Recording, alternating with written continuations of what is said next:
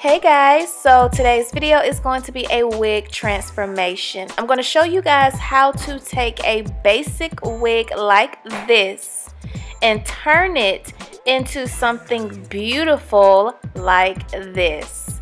If you would like to see how I transform this wig, then of course you already know, keep on watching.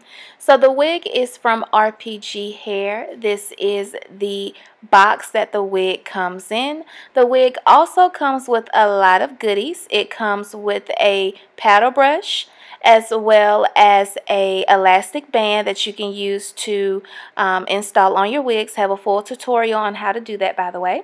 Also comes with a wig cap, which is also known as a stocking cap, and the wig, of course. And then it comes with this after sale service pamphlet where you pretty much fill it out if you have any issues with your wig. It also comes with care tips for curly hair, so that's a really nice feature with your package. So the inside of this wig is pretty much your standard lace front wig. It comes with the combs where you can use to secure the wig down. It also comes with wig straps where you can make the wig a little bit more tighter if needed. You get about 4 inches of parting space when it comes to wearing this lace front wig, which is pretty much standard for today's lace front wigs. In case you have been eyeing some wigs with RpgHair, or in case you want to purchase this wig, RpgHair is having a sale going on right now. This sale will end on February the 13th. You will get 25% off of everything that you order. So now is the perfect time to get that wig that you've been eyeing for so long. With this particular wig, again, this is a lace front wig. The length of this wig is 12 inches. The hair texture of this wig is wavy. The hair density is 150%. And again, you get about 4 inches of parting space on this wig. So pretty much only thing I'm doing right here is trying to straighten out the waves in this hair. I don't want it to be bone straight because I am going to curl this hair to get the look that I am trying to achieve. I am using my flat iron today. I am practicing using this new curling method, so definitely guys, just bear with me. If you suck at doing this like me, you can definitely just use like a curling wand, or you can use a curling iron. Either one is going to give you the same exact look. It's just that I need to really work on my flat iron curling skills.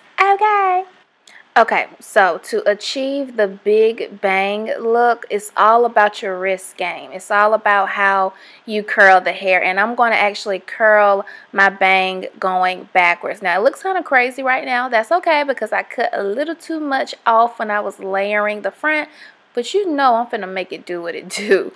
Also, I did not bleach or pluck this wig. Only thing I used was my foundation powder to tint the lace, and then as you guys can see, I'm going in with my liquid foundation to define that part. I'm also using a wax stick to help with the flyaways. If you guys want to see a full video on how I get my wigs to look natural without bleaching or plucking the hairline, then I'll have that link below as well. So the next thing I'm going to do is just see how the baby hairs look on this wig.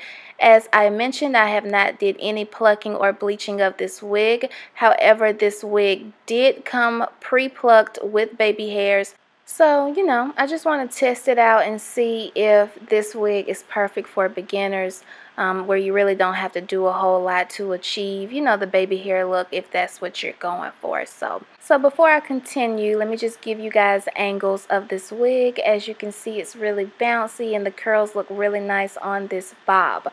So here is my issue. I couldn't figure out how I wanted my bang to go. I was thinking that I wanted my bang to have a little volume at the top. But I cut way too much hair off and that curl was way too tight, sis.